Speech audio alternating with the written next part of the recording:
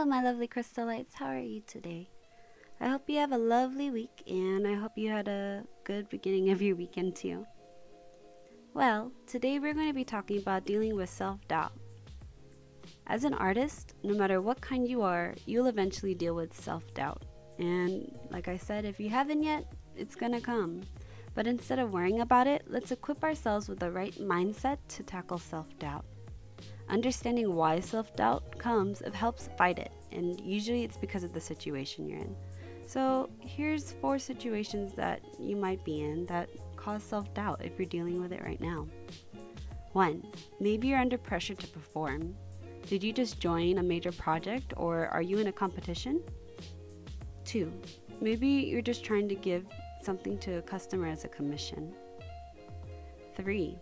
Maybe you're just an artist and you like doing it as a hobby, and you're now coming up to the point where you have to ask yourself, am I going to do this for the rest of my life? And finally, 4. Maybe you're actually making this art into a business. Well, no matter what situation you're in, I'll be here to help walk you guys through it. Let's prepare ourselves. So, maybe you are applying for a competition and you're trying to create a beautiful masterpiece for the show. Well, let me tell you, there are only 2 types of competitions, okay? There's 1, the one where the judges have asked you to follow a certain theme. Number 2, it's where you get to draw whatever you want. Well, personally for me, the latter choice, it's the hardest. But no matter which competition you sign up for, don't place your whole self-worth on the line. This is not Chopped or any other game show, okay? You don't have to say, wow, I'm going to place everything that I worked for, everything that I want to do, all my goals, everything that makes me me before someone else. And if they don't like what you do, please, please, please don't beat yourself up for it. You are unique. You have a beautiful vision and perspective that no one else in the world has. And yes, there might be people who have thought of the same things as you, but they cannot produce the same things as you. A lot of people go to museums and say, oh, I can create that white square on a wall. Yeah, maybe they can. But the reason and the purpose and the intentions and the strokes and everything that you put into your work is all you. And art is subjective. Not everyone is going to like your style of work, whether it be manga, whether it be abstract, impressionism, what if it's surrealism or pop surrealism. It doesn't matter. Don't lay your stress and your self-doubt and your self-worth before someone else to judge you. I'm not saying don't join a competition. I'm saying when you join and when you participate, understand that someone else might not like your style, and that's completely okay. You are doing this for you. You're doing this for your self-growth, and I'm so proud of you. You will always be your #1 fan, or at least you need to be, just as much as you are your own critic. I think as you go into competitions, you have to really take care of your mindset. You have to push yourself to submit and create the best thing that you can for yourself and be happy with it. And whether you win first prize, second prize, or not a prize at all, just know that you did your very best and you've already increased your self-worth. You've increased your skills, you've increased your patience and your practice. And that's already a prize that no one can give you. That's priceless, and I think it's amazing. So, in that case, let your self-doubt turn into a lot of self-worth. You should harness all that pressure and that stress and turn it into something good, okay? And if you are ever or have ever been in a competition, let me know down below. Also, if you want to hear my experiences during a competition, let me know below and I'll make another video for you guys. The next situation that I talked about would be working for a commission. And now it's a little bit different because you're actually working for money and you're taking somebody else's money. And it's different. Like, you know, that person has worked really, really hard to earn what they have, and they're willing and want to pay you for something that's amazing. Well, I think there are 2 things that you need to think about when you're about to do a commission. The first thing to think about when doing commissions is, 1, this person already likes your style.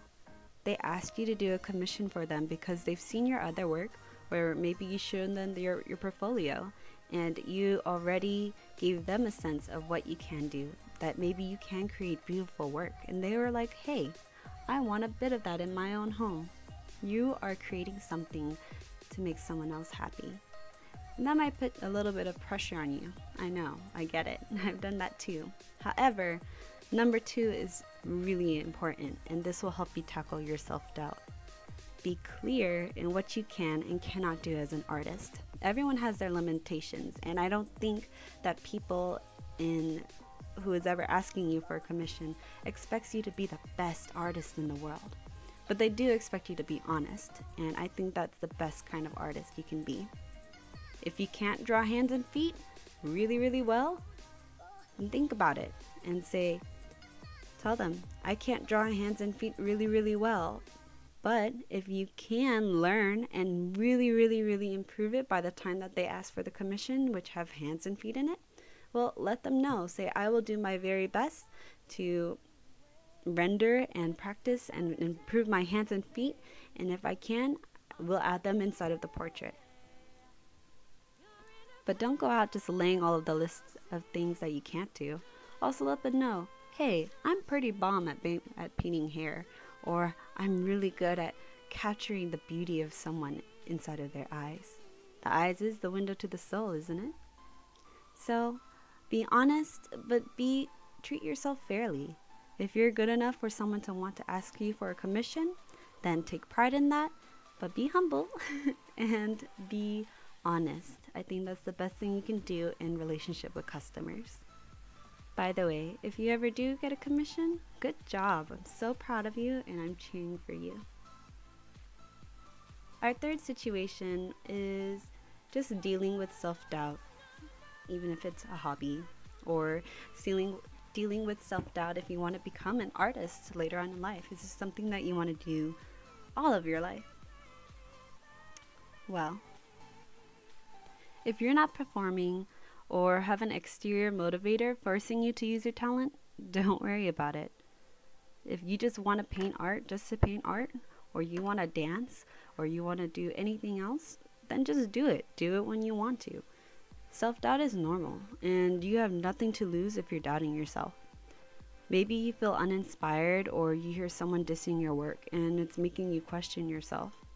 In that situation, if your art is your hobby, enjoy it as a hobby. Keep drawing and enjoy things like hearing your pencil scratch the paper, or watching all of the dust from charcoal go on your paper. If you feel uninspired, practice color theory, scribble. Those are all things that can inspire you to just keep going, as well as calm yourself. You don't need to show off your work. Just keep a sketchbook to yourself and just play. Play is important for children, but I don't think it should stop in your childhood. You can continue to play even as you grow up.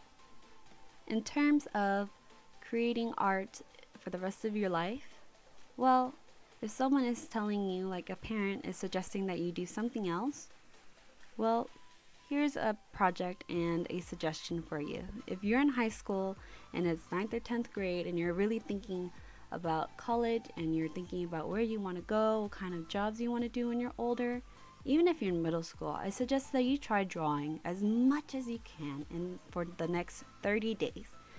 If you can draw for the next 30 days and continue to draw, even if you feel pressure not to, even if you don't want to draw, even if you feel uninspired and unmotivated, if you can do that without a problem, as you're really committed to doing it, I suggest you pursue art. But if you can't do that, then I suggest you also do something else. The reason why I'm saying that is because doing art means it's going to take a lot of work. And it's not just drawing, but it's creating a discipline to work hard every day. You might have to do emails, you might have to prepare your store, but you have to be working every single day. And if you can't even draw or do something little while you have no pressure, you're not going to be able to do it as an artist later. So just try it. Just try drawing for 30 days, creating as much as you can. It doesn't even have to be good, but just get yourself disciplined in creating art and doing and moving and doing things. It might be new, but it'll be good for you. Also though, if you do want to be an artist or you're thinking about it, there's no reason why you can't be an artist on the side as well as be a teacher. That's what I'm doing. I'm over here editing things, but I'm also working on the side to be a teacher. I want to teach history for middle school and high schoolers. You can do both. So just give it some extra thought and also try the challenge. Finally, if you're already an artist and you're in the art business, there might be a point where you don't make any sales. You might not sell anything on your shop. You might not even get a commission, but you need to work really, really hard still, because eventually your day will come. If you're improving your art always and putting your best foot forward, good things will come to you. If your art is good, someone is eventually gonna like it. It's just that person. It just takes one person, I promise you. It just takes one person to like it, and that could be your customer for life. Or they could be the one that spreads about your beautiful work to other people. So if that's what you guys want to do, I suggest that you keep working and you work really, really hard to do what you love. Don't be discouraged by the things that I said. I really hope that you just become encouraged to do anything that you want to do. If it's art, then do it. Don't doubt yourself and don't lay your self-worth before other people. If you can't appreciate yourself, who can appreciate you? I know today's been a long video and it's a lot to think about. However, I really want to know what you guys think about it. Do you doubt yourself? I mean, do you treasure yourself? Treasure yourself, treasure your art, and I promise you things will work out for the best. I love you all, and I hope you're doing well. I'm sorry this video is a little bit later on in the week because I'm really working hard and I'm preparing for my art show that's coming up in February. I also still have some things to prepare for and some pictures and paintings that I need to finish. So if you guys are interested in any of that or just following the process, you can follow me on my Instagram or any of my social medias that will be in the description box below. Also, if you want to support me in any way, you can check out my Etsy shop, which will also be in the description box. If you guys have anything that you want to say to me to help me improve my YouTube channel, or you just want to know more about me, have any questions, hit me up in the comments section and I'll make sure to either make a video about it or reply to your comments. Thank you guys so much for all of your love and support, and I hope you have a wonderful, wonderful, wonderful, wonderful weekend and another good week. See you guys next time. Ciao!